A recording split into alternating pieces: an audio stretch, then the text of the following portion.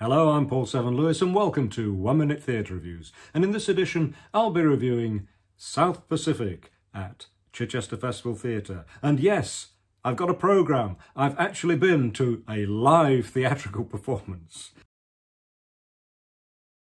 I'm sure it wasn't simply the euphoria I felt at being back in a theatre, but this Chichester production of Rodgers and Hammerstein's South Pacific filled me with joy. South Pacific was written in 1949 before Rodgers and Hammerstein settled into their and their audience's comfort zone. It has all the features of their best work, features they in fact pioneered, one being the use of songs to reveal character and feeling and move the story on.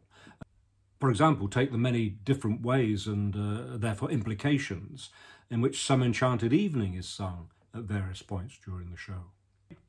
And as was their way, the composers packed this musical with the most wonderful songs. The Cockeyed Optimist, There's Nothing Like a Dame, Bally High, I'm Gonna Wash That Man Right Out of My Hair, I'm in Love with a Wonderful Guy, Younger Than Springtime, Happy Talk. Well, these songs are part of our DNA.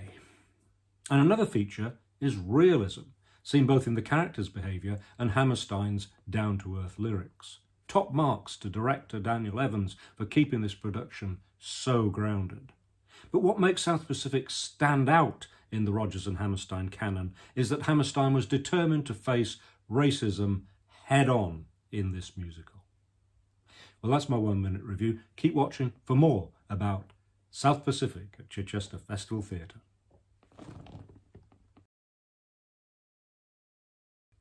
Now, you'll remember it's set on a Pacific island during the Second World War, where American GIs and nurses interact with local people, and a nurse falls in love with a French plantation owner and a lieutenant with a local girl. There may be effervescent melodies from Rodgers that fill you with warmth, but there's also a story that pits love against hate. Love at first undermined by acquired racial prejudice before it finally triumphs. And at a time following England's Euro final, when we've been reminded of the overt racism that still shames our country, it was uplifting to experience this powerful anti-racist musical. I can't fault this production. Daniel Evans has done justice to the seriousness that underlines the musical's cockeyed optimism, and it feels like the perfect tribute to the passionately anti-racist Oscar Hammerstein II.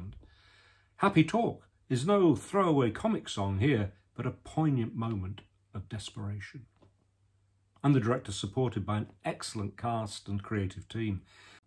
The two leads, Julian Ovenden and Gina Beck, are superb in both voice and acting ability.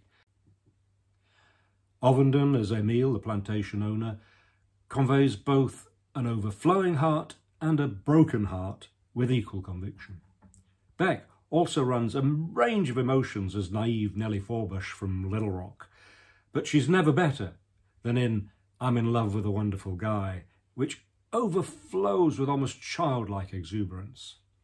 And now from August, Alex Young will be sharing and then taking over the role of Nellie because Gina Beck is pregnant. Others also deserve a mention. Joanna Ampil as Bloody Mary, believably vulnerable below the tough exterior. Of the GIs, Rob Houchen as Lieutenant Cable has a beautiful tenor voice, which is more than a match for the soaring heights of Younger Than Springtime. And Keir Charles stands out as the scheming but ultimately compassionate Luther Billis. One of the qualities of this musical is seeing the Americans' wide-eyed confidence come up against the realities of racism and war. The choreography by Anne Yee is magnificent. Sometimes she fills the stage with exhilarating choruses. She manages to make the men singing There Is Nothing Like a Dame seem respectful. And in a scene that Busby Berkeley would have been proud of, the women take to the showers while washing that man right out of their hair. And then there are the quiet moments, like the solo ballet by Sera Maehara that opens and closes the show. The see-through revolving wooden sets by Peter McKintosh set the mood of Pacific Island life while leaving the stage open for the big numbers. And I can't forget the superb orchestra led by Beveridge featuring the original score with some new orchestration from David Cullen. The glimpses of repeated melodies throughout the show do exactly what a musical should do, evoke complex feelings that words can't express.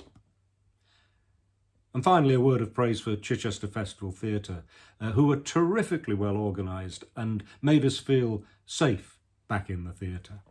And from the rousing cheer that featured the first moments of the show, I'd say we were all pretty pleased to be there.